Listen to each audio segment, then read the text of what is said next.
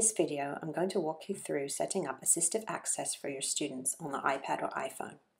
First, check that you have updated to iOS version 17 under General. Then scroll down to Accessibility. You'll scroll all the way to the bottom to Assistive Access. The first time you do this, you will be prompted to set up an Assistive Access passcode.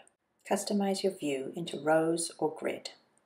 Next, you will select the apps that you want your student to have access to.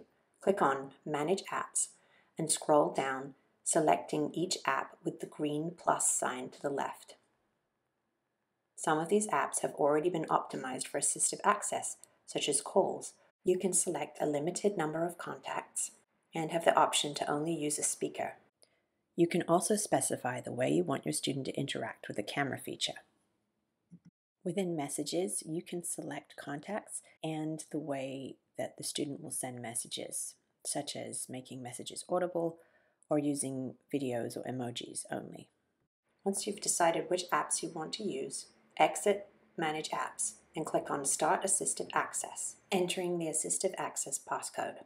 At this point, the screen will go black for about 10 seconds. In Assistive Access mode, the user will have enlarged icons and limited access to different actions. I really love this feature for students with visual or cognitive impairments. To exit Assistive Access mode, simply triple-click the top button and then select Exit on screen.